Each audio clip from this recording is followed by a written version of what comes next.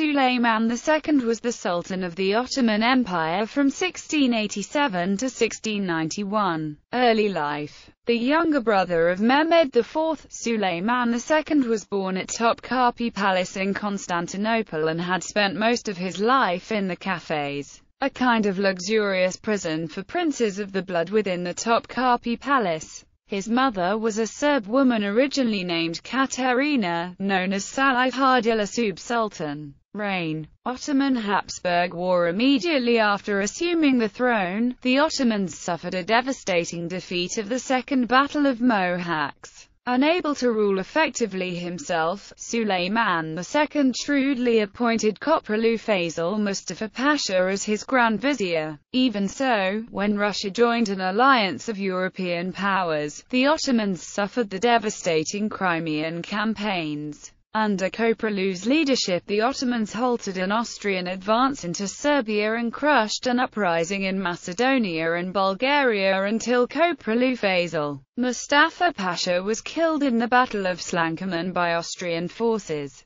Suleiman II died at Edian Palace in 1691. Relations with the Mughal Empire. In 1688, the Ottoman Sultan Suleiman II urgently requested for assistance against the rapidly advancing Austrians. During the Ottoman-Habsburg War, however, the Mughal Emperor Aurangzeb and his forces were too heavily engaged in the Deccan Wars against the Marathas to commit any formal assistance to their desperate Ottoman allies. Gallery. Tufra of Suleiman II.